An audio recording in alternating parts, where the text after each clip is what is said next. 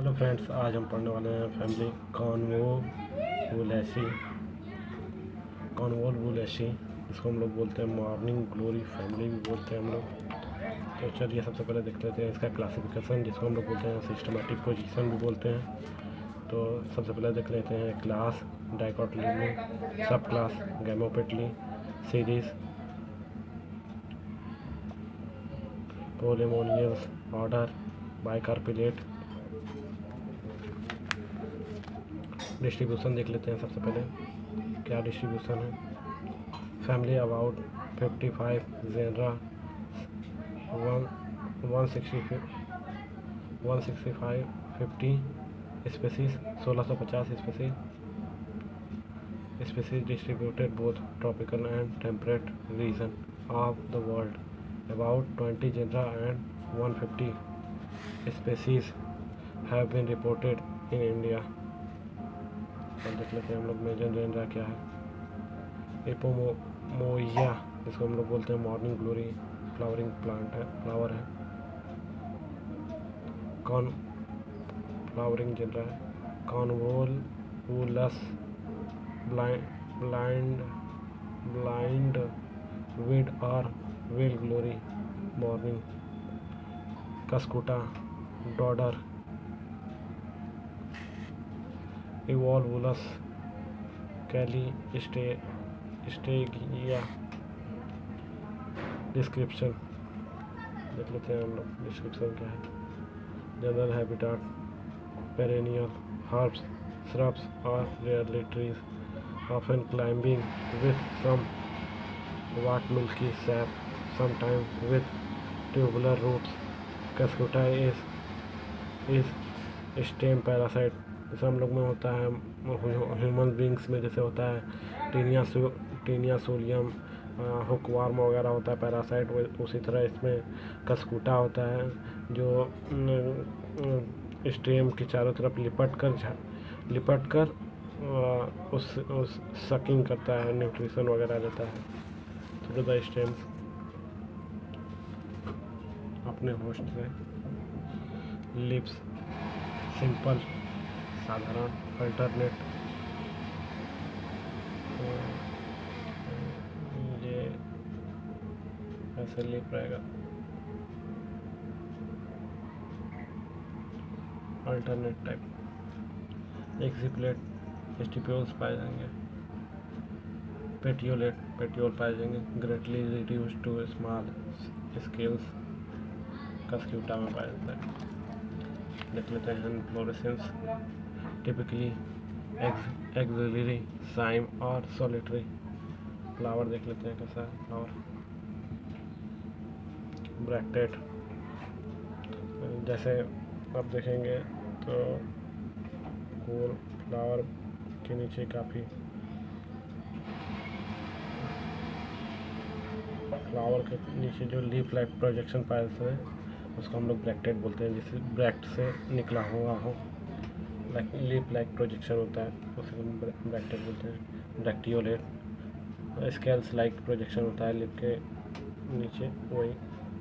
Complete hermaphrodite और bisexual होता है। एक्टिनोमॉर्फिक, चारों तरफ से कट जाए। फ्लावर चारों भाग में कट जाए बराबर इक्वल। एक्टिनोमॉर्फिक। पेंटामेरस 5 सेपल हो गए, पेटल। हाइपोगाइनस मीन्स क्या बोलते हैं हाइपोगाइनस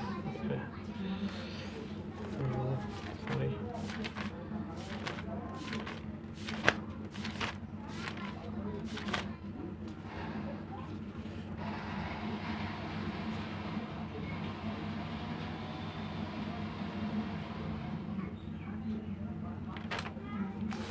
चलिए देखते हैं।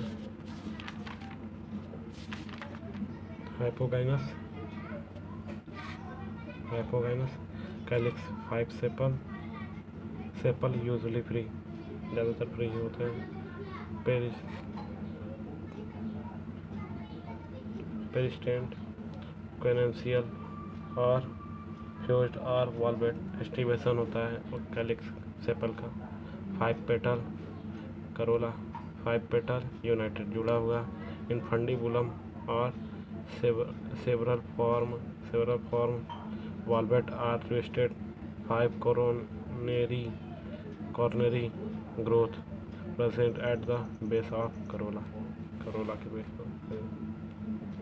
एंड्रोसियम 5 स्टेमन जो होती है, स्टेमन की संख्या 5 होती है. एपिपेटलस पेटल्स एपिपेटलस एंथर डाइथिकस दो एंथर होते हैं प्रेजेंट होते हैं. डॉर्सीफिक्स और पेसिफिक्स intros filaments are usually different length, that is heterodimerous. Gynosium usually bicarpellate.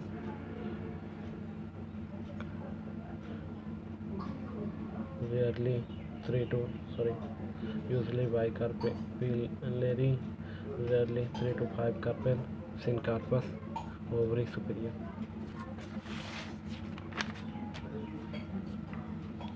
Usually 2 locule जो होंगे 2 होंगे. एक इधर 2 लॉक्यूल होंगे. 1 or 2 locule in each. 1 or 2 ovule in each locule. एक लॉक्यूल में 1 से 2 या तो 1 होंगे या तो 2 ओवरी होंगे. ओव्यूल होंगे. एक्साइल प्लासेंटेशन एक्सिस पर होगा. जैसे इस एक्सिस पर 1 हो गया, ये एक्सिस पर 1 हो गया, ये एक्साइल एक्सिस पर होगा. फ्री फॉर्म में नहीं होंगे. जैसे ये यहाँ पर हो गया, बीच में हो गया, ये बीच में हो गया तो फ्री फॉर्म में हो गया. ये बता रहे हैं. जैसे ये लॉक्यूल होगा, यहाँ पर हो गया ओव्यूल, तो ये फ्री फॉर्म में हो गया, सटा हुआ नहीं है कोई भी एक्सिस से. ये फ्री फॉर्म में हो गया. क्योंकि ये सटा हुआ है एक्सिस से, इसलिए एक्साइल प्लासेंटेशन. स्टाइल 1 हो गए. स्टोग्राम 1 और 2 होते हैं. ऑफन अ कप शेप और ring like lactiferous is present below the ovary. Fruit and seed. Fruit usually capsule, rarely nuts or berry. Seed with large and straight or curved embryo. General formula: bracted, bracteolate, actinomorphic, bisexual, calyx 5 fused, corolla 5 fused, androcium 5, gynosium 2 fused, superior ovary. Thank you so much, sir.